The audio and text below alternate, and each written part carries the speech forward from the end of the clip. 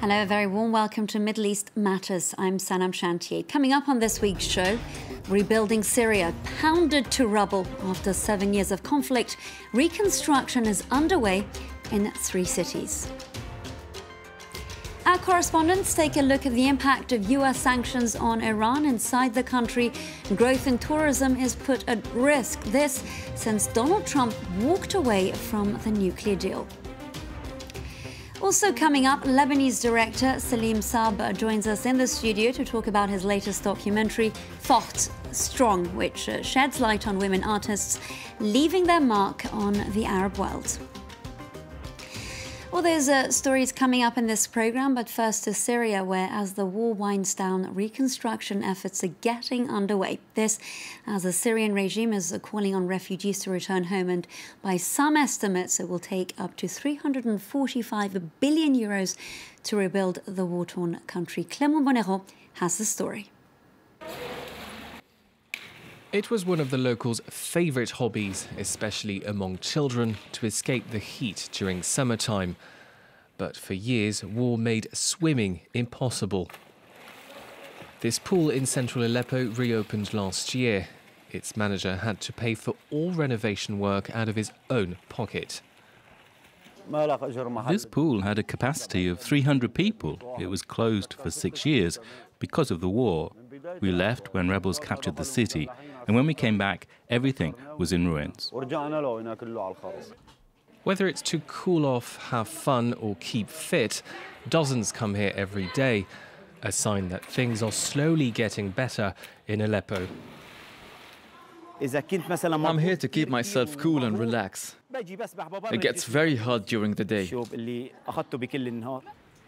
Outside the swimming pool, it's a different story. The scars of war are everywhere. Reconstruction has only just started. Bulldozers and road rollers are busy repairing the city's streets, manoeuvring between craters and piles of rubble. Some 50 kilometres to the east is Der Hafa, a town once held by the Islamic State group. Here, too, houses and buildings bear the marks of years of conflict. But projects funded by the UN Refugee Agency have given the town a facelift. Solar-powered lamps now lighten up the streets, and a new community centre offers classes for children to help them with their homework. Some of these children haven't been to school and barely know how to read and write. They can't do their homework, so we're here to help them catch up. Education is not the only priority. The UNHCR is also helping residents get back to work. Faisal Abdullah was given a machine and seeds worth 2,000 euros so he could start growing crops again. There are lots of people looking for jobs here, and without help, I would be just sitting around and doing nothing. Elsewhere in the country, it's the most basic infrastructure that's still lacking. This hospital in Raqqa was used as a final holdout by jihadists. 1 year on, restoration work is yet to begin. The hospital needs massive funding to be restored. More than 3 billion Syrian pounds.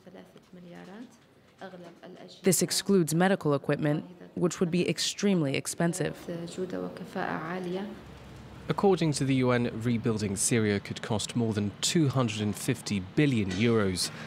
As the war draws to a close, a new battle begins over who should foot the bill. Since Donald Trump torpedoed the nuclear deal, Iran has been sinking back into economic gloom. Now, a second phase is planned to come back into effect on November the 4th, targeting the country's oil industry and its ordinary citizens that are feeling the pinch. These punitive measures have an impact on everything from food prices to the import of medicines. And our correspondents went to find out how these measures affect the tourism sector.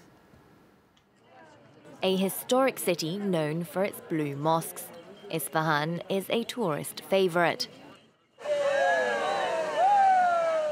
These French visitors refused to cancel their trip despite looming US sanctions on the country. And though they've been enjoying the sights, they've had to make a few adjustments during their trip. Our tour guide gave us money, but we've been paying in euros. It's better for us because the currency fluctuates so much. The tour operator was expecting these things because we came via Turkey. And in the end, we're so happy to be here. Our children told us we were crazy to come here, but we weren't that scared. We don't regret coming. There's been a 30 to 40% decrease in European tourists coming to Iran this year, this according to tour operators. A war of words between the United States and Iran and rising inflation could be turning visitors away. In this market, vendors are feeling the pinch. Our products are made of silver. Before, we bought some for 6,000 tomans. Now it's 6 times more expensive. They must get rid of these sanctions and the nuclear deal must be respected. We never wanted a war. This 17th century hotel is doing better. An Isfahanian institution, the Abbasi Hotel has 9 restaurants and some 200 rooms. But despite its stellar reputation, the hotel too has felt the pressure of US sanctions. Our industry is the first to be hit by politics. When Trump pulled out of the international nuclear deal, we had entire groups of Europeans cancelling their reservations. In the beginning, we had cancellations, and then tourists realized that everything is fine, and people have started to book again. Staying optimistic, the hotel manager insists on showing us this suite before we leave. It's former French President Charles de Gaulle's room from around 60 years ago. We're waiting for Emmanuel Macron to come here now. In order to encourage tourists to visit, Iranian authorities have put in place a new visa system. Instead of sticking a document in visitors' passports, they'll now use loose papers so that tourists can take them out if they have to visit the United States. Now, often on this show, we highlight the oppression of women in the region. We talk about patriarchy, hierarchy and sexism. But it's equally important for us to draw attention to those who are fighting to assert their influence. So this week, we're joined by one man who's done exactly that. Franco-Lebanese director Salim Saab has documented a collage of women from Lebanon, Saudi Arabia and Kuwait who are thriving in the world of street art, dance and combat sports, to name but a few. Let's now watch a clip of Forte, that's strong in English.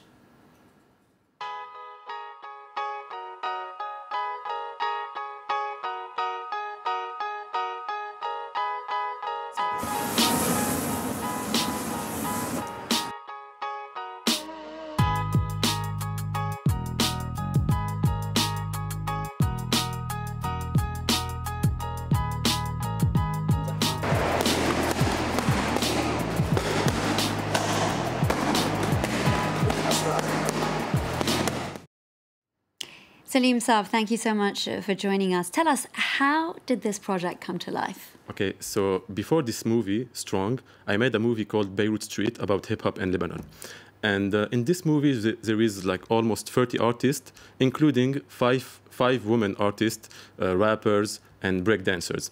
And when I screened this movie in France, after the screening, during the Q&R, people were kind of surprised to see Lebanese women into hip-hop.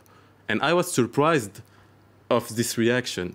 So it reminded me that there is a lot of stereotypes about Arab women in the West. Like in the West, they think that Arab women are weak, are not independent. And when Western media do documentaries or report about Arab women, they always show, how we say, gender inequality. Okay. It doesn't mean that there is not gender inequality. There is all over the world. But it doesn't mean that Arab women are weak. No, they are very strong. So I wanted to show these artists from Lebanon, Saudi Arabia, Kuwait, Tunisia, to show that through art, these girls find a way to express themselves, to be free, to be independent. And I wanted to break the stereotypes. And of course, for these women, it's not just about breaking the stereotypes. They also, some of them certainly have a message to tell through their artwork. What are those? Sure. Like one of the artists, Marijo Ayoub, she's a graffiti artist, Lebanese graffiti artist. She drew a woman, a naked woman, protecting a house.